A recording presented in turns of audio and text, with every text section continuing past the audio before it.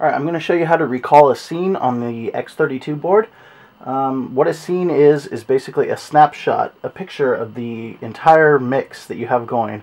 That includes all the gains, all the levels, all the faders, everything, effects, bus ends, things like that. Everything is saved, and you're able to recall it at any time. So that's all done here in the scenes section here to the far right of the board. Just push the view button to access that, and push over once to the right, and that will bring up your list of saved scenes.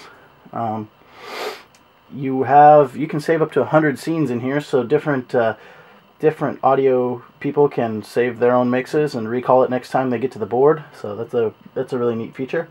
The furthest rotary dial to the left, that will allow you to scroll through the different scenes, and by pushing that down, you are loading the scene that's highlighted. So I have one called Zero Out here, and what that does is basically that will essentially reset the board to factory settings. So if you think you broke the board, or you've done something that can't be undone, then trust me, it can be undone. So all you have to do is go to this Zero Out, hit down Load, and then Confirm by pushing the right arrow. And as you can see, everything just kind of went back to normal, back to zero essentially. So let's pull up this one. This is called Sunday AM. I've created it as a kind of starting point for everyone to mix from.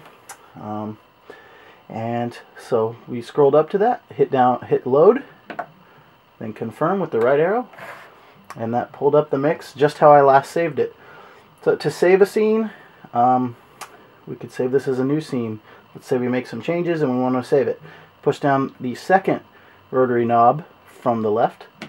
That will bring up a dialog to save your scene. You can give it a name, and then you just hit this button to save. So it's really as simple as that. It's a great feature.